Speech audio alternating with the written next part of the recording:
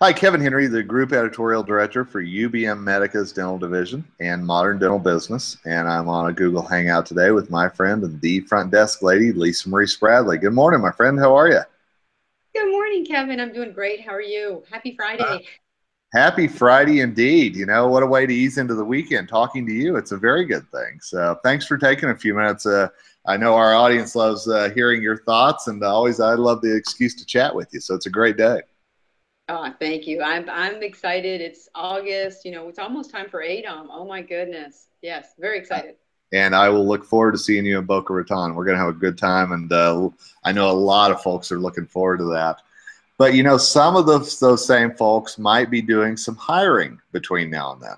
And I wanted to talk to you a little bit about some of the things that are going on with the corporate dentistry landscape a little bit, and what you're hearing Right. maybe because there's been some talk lately about the importance of a degree whenever you bring somebody into work at the front desk or as an office manager. And I'm just curious, what are you hearing about that in terms of the importance of a degree as well as how group practices and corporate dentistry are maybe influencing that? Well, it's kind of funny because I have seen where more corporate practices, they're looking to hire business managers. So they are going for someone with a business degree or more of a business background so that they can better market and just look at all those key indicators that you have when you're dealing with a corporate dental clinic. I, what I find is that while that business degree is definitely a plus, there's nothing that beats just that personal experience. I don't know that you know this, Kevin. I think that you might, but I'm actually getting ready to step down as practice administrator in my practice that I'm at. And when looking for someone to fill the role for us, for a single provider, the degree didn't come into it at all. What was important was around the dental background and the people skills. I needed someone that was able to get the job done and do it in a way that they still were taking care of the patients first and foremost.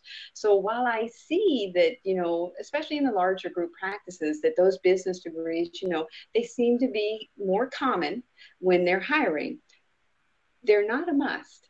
And it's important for everybody to understand that, just because you don't have a degree, don't think that it disqualifies you, because a lot of times what you've learned on the job is far more important than what someone else has picked up in a book and hasn't actually applied. So it's very interesting to me, especially with some of the things that have I've seen and that I've heard. It's demeaning in some ways the way that people maybe perceive the, you and I have talked before how I think it's very important that front office team members have a continuing education platform too. So they're like the most important part of the practice when it comes to bringing in patients and scheduling those patients. And when the doctor hires someone and places that value, that trust, and putting them in that position, then they need to make sure that, number one, they're continuing that person's education so that they can keep doing a good job. And then they need to trust in that front office team member that they're doing the job that they need to. Don't demean them by thinking or saying things that takes away the authority really that you've given them when you hire them for this position. And trust is such a critical thing, not only in dental practice, but in, just daily life and in our relationships with each other, because once that trust is broken, it's really hard to put it back together. So Yes. how, and it's a two-way street because absolutely the doctor has to be able to trust his team members, but the other way is exactly right as well. Those team members have to trust that the doctor's doing the right thing as well, correct?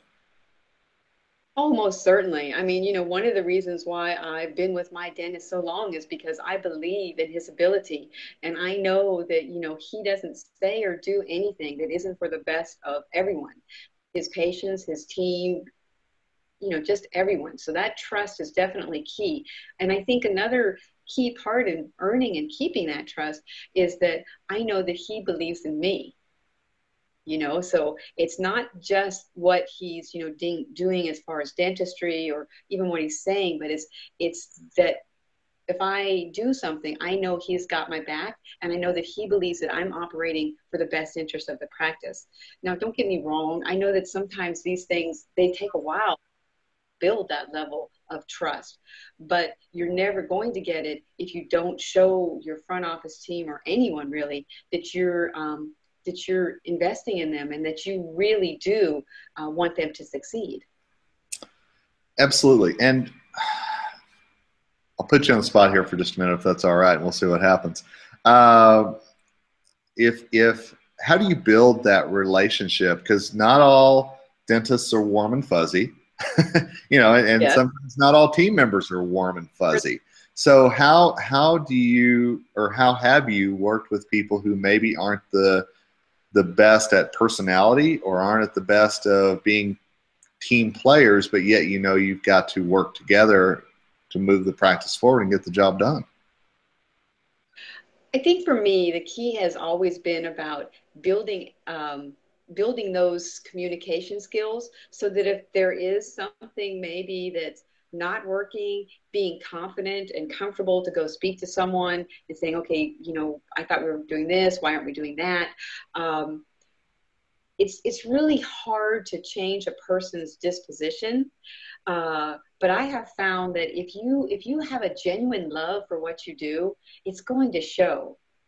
So what I try to do when I'm working with teams, and even myself, is just to remind them and remind me that every day it's a choice. Every day you don't have to go to work, you get to go to work. So how can we take that attitude, that belief in betterness, and just communicate it to everyone around? It's really about those communication skills. It's about engaging with everybody around you, and then the trust, Kevin, the trust is just going to come with time. I'm from old school, okay? So my parents taught me you give everyone respect until they give you a reason not to respect them. So I don't make anybody earn my respect initially. I'm going to give it to you until you show. So having that belief, if I'm respecting you and I'm trusting in you, it's just going to keep getting stronger and stronger every day that you do something right. So it's a time factor, but it's also a personality factor too. What are you bringing into it, and how are you using your skills, communication, whatever they might be, to build that trust and respect up? Absolutely. Yeah. And, I think it's so fascinating, the people who just expect, well, I'm here, so the queen has arrived, bow down. So, Yeah. well, Lisa Marie, as always, I really appreciate your time. Just if you have a moment, just give our viewers a way that they can find out more about you and kind of the journey that you've been on to where you are today. Well, I do have a moment, and I'm always happy to share. I think the best place to find me is on Facebook, The Front Desk Lady. I encourage everyone to go there because I've been doing those pop-in videos that we discuss, and I have had some great pop-in videos with you included. Just this last Monday or Tuesday, I'm sorry, we posted one with Deborah Carrier from Twice as Nice Uniforms. Oh my gosh, she's awesome. So been doing that, and of course you'll find me at ADOM. I'm so excited. I hope everybody's coming to ADOM. You're going to have a great time. Wonderful group of people. I was going to say ladies, but it's people now. Wonderful group of people that really just want to help you excel. You talk about growing your education and learning more. You couldn't find a better place than ADOM. So yeah, it's one of the highlights. Yeah, one of the highlights of my year, honestly. I mean, the one meeting that I always circle on the calendar and say, that I'm going to that one. So I will look forward to seeing you there. And as always, thanks so much for your time and expertise. I really appreciate it.